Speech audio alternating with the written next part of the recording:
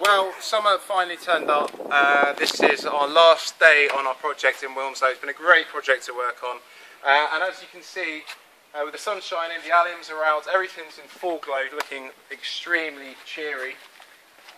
I'm going to take you up to the end of the garden, across the new area of lawn. There's about 350 square metres of lawn in total on this project. It really enhances the garden. It's a great space for the young children to come out and play a bit of football and kick around. Planted some conifers up there, they'll establish as time goes on. What have we seen before? We saw the garden almost kit form on day one on site, and as you can see, we've created what we'd call an outdoor room. An extremely contemporary area, as per our project brief.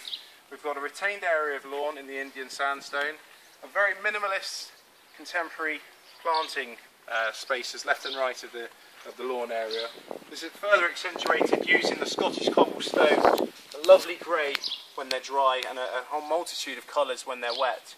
We've got some Boxus sempervirens in here, we've got some compressors, a salix, cherry just to give a spot of colour at height, the lavender which is almost about to burst out in colour and scent. And then on this side we've got almost a kind of homage to Japanese planting. We've got acers, magnolias, and the purple against the grey tones of the stone works really nicely. Hardwood deck, this is a Bilal timber with an integrated fire pit, as you may have seen on the previous videos.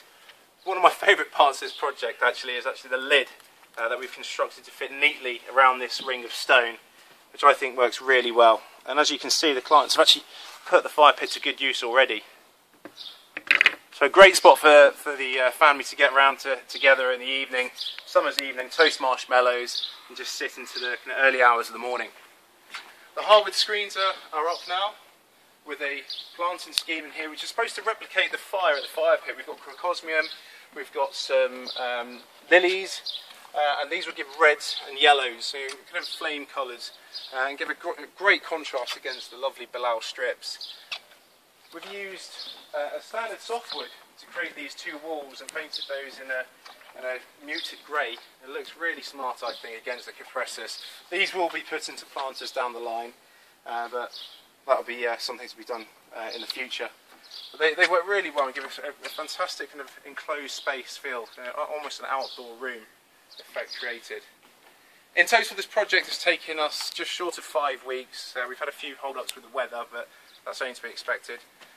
If you want to follow the project from day one, the videos are already on site. If you're watching on Facebook, feel free to share this with your friends and other people you may know. And also, if you're watching on YouTube, thanks for watching. Click the link which will appear at the end of the video, and that will take you through to our portfolio where you can see a full range of our previous landscaping projects.